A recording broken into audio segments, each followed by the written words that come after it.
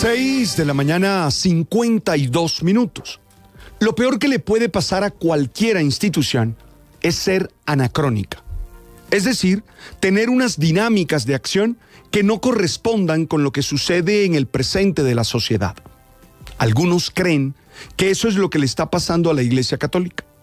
Afirman que sus acciones disciplinarias y pastorales no responden a los desafíos que tienen los seres humanos de hoy.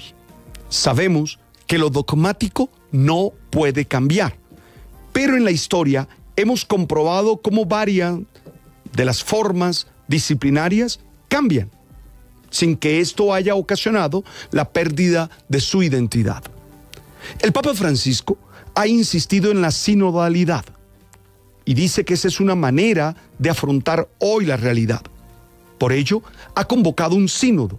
Esta palabra etimológicamente significa caminar juntos.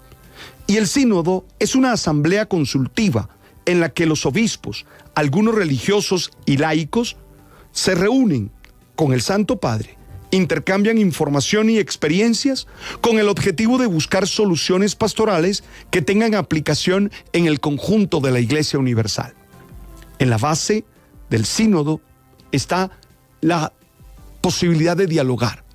Es el Papa siempre el que toma decisiones. En la fase del sínodo, que se realizará del 4 al 29 de octubre de este año, estarán presentes 363 miembros. 54 serán mujeres con derecho al voto. El Instrumentum Laboris del sínodo abordaba 5 temas que son claves para la vida eclesial: el papel de la mujer y el posible acceso al diaconado, la inclusión y atención a las personas LGBTIQ+, el acceso al presbiterado de hombres casados, la autoridad en la iglesia y la gestión y acción para evitar el crimen de los abusos sexuales.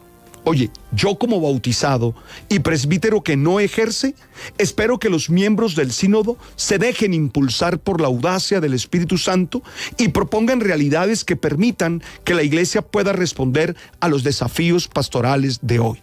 Yo particularmente espero muchos y profundos cambios.